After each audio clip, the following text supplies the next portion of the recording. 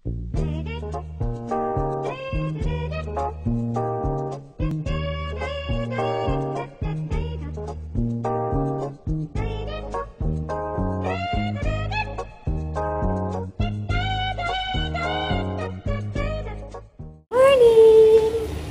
Hi, Daddy.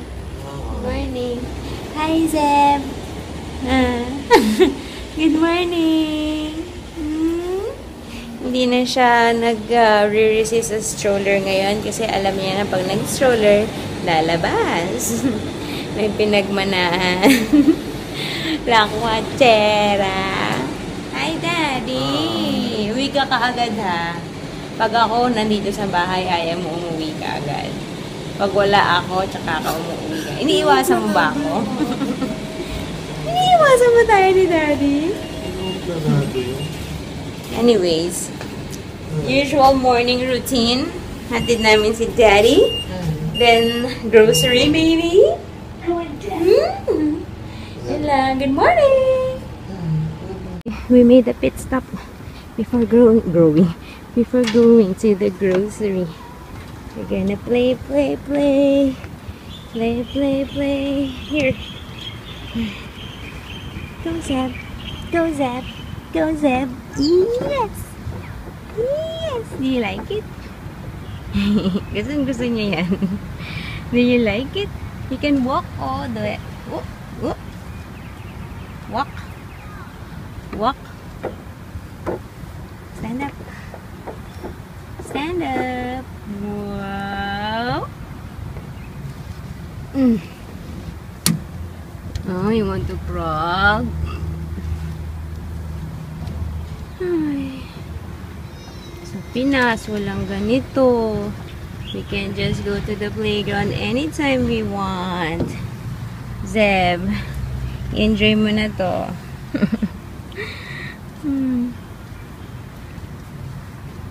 Yay! Yay! Like that, Zeb. Turn.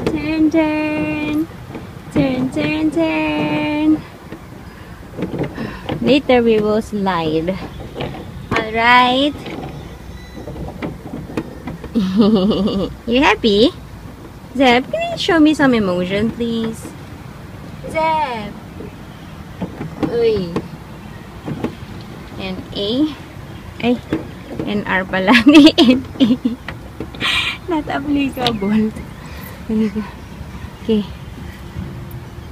As usual. And then, meron na silang display for Chinese New Year. It's year of the... Is that sheep? Sheep or lamb? Sheep, I think. Yeah. We're gonna have breakfast at KFC. Let's go. It's our breakfast. This is a brekkie burger with bacon, egg, tomato. And then, ice milo. Nagkuha ko ng egg tart. You like it? Zeb eats the bread. Okay, let's eat. Hey! Nadede mo na si baby. Napunta ako ng Daiso. May bibiling dapat ako. Kaso, nagwawala ang bata. So, dede first. Hey, it's almost 12. 11:50. And, hindi na ako nakadaan ng grocery. Kasi, after kong, basta hindi na siya masaya. Hinaantok na siya. So, sabi ko, mamaya na lang ako mag-grocery. So, I don't know what to eat. Medyo busog pa naman ako. So, mamaya na lang ulit kami lalabas. Pagkaligo and all. Hinahantok ako. Iniisip ko, matutulog ba ako? Or should I continue with my party planning? Pero parang mananalo yung tulog. Kasi ang aga namin nagising. So, yeah. Sige. I'll see you guys later.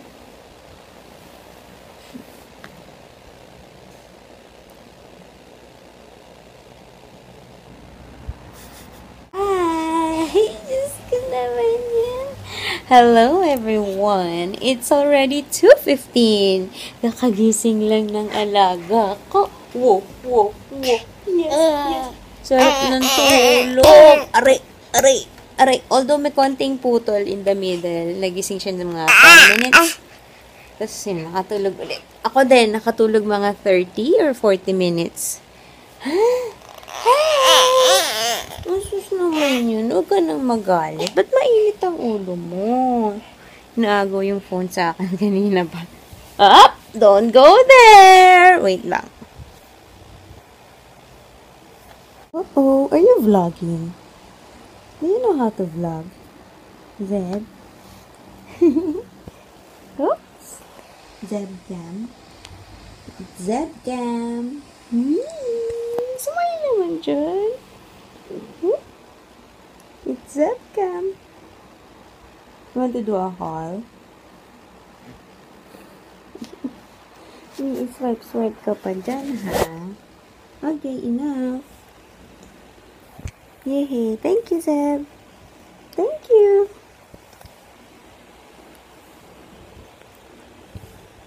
Press this one. Nagpalit nga pala ako ng nail polish. As usual, hindi na naman makadecide. Ilagay lahat. Pinost ko sa Instagram eh. Pero if you're not following me there, wait. This one's itong NYX in-order ko online kasi nakita ko matte. Naghahanap ngayon kami ng kapatid ko nun ng matte na nail polish. So, binili ko yan. Tapos ito, kahapon sa may Lucky Plaza. $3, $4, $5. Nagsisinga ako bigla. Ba't ko ito binili? Kasi this one is $5.90 isa lang. Although, hindi ganun ka opaque yung color. But I like the glittery one. Look, oh. Ganda. The white is okay. The green, not really. So, yun. Pero yung NYX, okay naman. Up, Zeb, you cannot play with this. No, Zeb. No. You can't play with this. This is mommy's thing. Okay, let's show na lang what mommy bought for you. Tapos kanina, bumili kami dun sa Isitan. I can't help it. I bought these books, my learning library. Nakasale pa siya from 1940 to 1690. Tapos, 1, 2, 3, 4, 5, 6, 7, 8 books. See? Hindi pa nabubuksan. And then this one, from $9.90 to $8.90. $1 lang.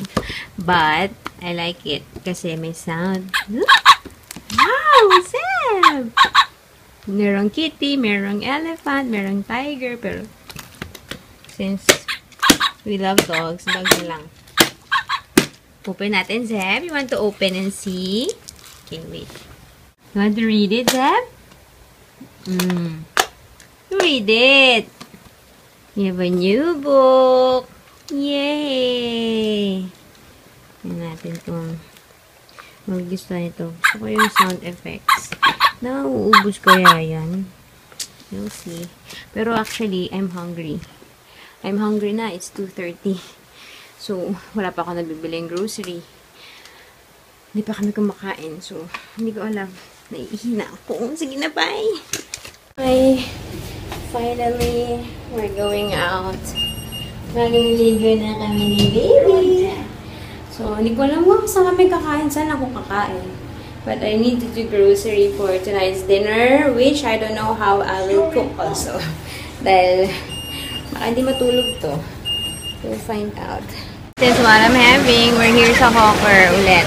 Okay. Mommy's gonna eat now, okay? We're almost home. Nabasa na ako ng ulan kasi kanina pa talaga umuulan. Wala na akong choice but sumugod. Pero si baby covered. Ako lang ang walang dalang payong. Ewan ko ba, ba't ka nagdala? So, umalis kami, hindi umuulan pero madilim. Ayun, basa ako. Parang sasakit ang ulo ko, ha. Hindi ko alam paano ako magluluto. It's already 4:30 yata. So, we will find out. Nakatulog si Zeb. Pinadede ko. Kaya, I can start cooking. I'm gonna cook adobong puset. Sinabi ko na ba? Hindi yata, no? So, yeah, adobong puset. Bubble tea. Hi. It's raining. Hi. Hi, Zebgavin. Say hi. Say hoy! Anyways, hindi ko pa yata nasabi kanina, tapos na yung pusit, adobong pusit ko. Pero ngayon, pag-check ko, parang nag-evaporate yung, yung liquid. So, may dagdagan ko pa ng sabaw. Sorry, excuse me. No, that's not food, Zeb. And then, nilutuan ko din si Zeb ng fried okra. Pero olive oil naman yung ginamit ko, tsaka inabsorb ko pa yung excess oil. Naluto ko na yung before, pinakita ko na yung sa vlog, pero yun, yung okra, chop to mga ganyang bite-sized pieces, tapos, i-ano sa itlog, tsaka sa flour. Dapat, supposedly, yung flour may seasoning, like salt, pepper, kung ano pa. Pero pepper lang, kasi hindi pa pwede kay Zeb ang salt. So, yun. That's gonna be his dinner. Kasi hindi siya pwede naman sa, sa squid. Nauubusan na ako ng recipe, grabe. Kaya kailangan ko na mag-research. Actually, may nakita na akong vlog eh. So, ang dami mga recipe doon. Pero effort talaga sa pagluluto. So, ayun. Tingnan natin. Ay, bukas hindi aalis kami. As usual, you know naman, pagka mag-stay ka dito ng, diba, na-mention ko na to before, unang pasok mo dito, you get 30 days. And then, if you want to extend pa some more, mag-apply ka na extension. So, nag-apply kami online. Si Zeb na-approve. Yay! Clap your hands! Si Zeb na-approve ako under consideration. Pinapupunta kami sa immigration office bukas. So, yun ang aming agenda tomorrow. 2:30 ang appointment namin. So, I don't know makakapagluto pa ka ng lunch. Si Daddy may pasok. Pero tatakas na siya. Hindi siya pwedeng mag-leave eh. Kasi siya lang daw mag-isa. Naka-leave yung mga kasama niya. So, si Daddy, tatakas lang siya doon sa oras ng appointment namin. So, yun. Ay, as usual. If not, well, I'm like 90% confident naman na approve nila ako since si baby naman, in-approve nila. Siyempre, baby to. Pero, yun yung mga iniiwasan nila. Alam nila yung mga nag-a-apply ng trabaho. Tapos, marami pa nga dito mga mga nagtatrabaho sa mga prosti na Pinoy. So, yan. Kaya sila medyo dyan sa iffy sa mga babae. But, I'm not like that. Makita naman nila bukas kasama ko si Zeb. Tsaka pinapadala ko ng documents to prove na may family member dito. So, yun, syempre, si Daddy. So, feeling ko naman, okay. Hopefully. Yun lang. Sige. Ay, we're having dinner now. Wait, baka may itim yun ako. Here's our ulam. Zeb is having the okra. Daddy's eating tira-tira pang, ginataan. Okay, one more. Okay, get yours. Get one. One lang, One lang. Wow! Ikaw ha, I said one lang eh. Yummy? Yummy? Sarap siya, tinigman ko din kahit walang asin. Yay!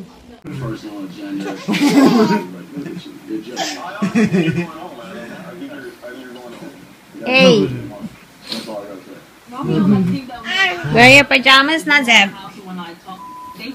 Yeah. Hey, so it's already 9:05 and it's time to say good night. Nakakainis, di ko na simulan yung American Idol. Ngayon pala yung premiere. Sabi ko pa naman, I'm gonna watch it. So yeah, good night. See you tomorrow. Wish us luck tomorrow. Ako lang pala, wish me luck tomorrow. Bye! Bye, Daddy. Good night. Zeb, say good night.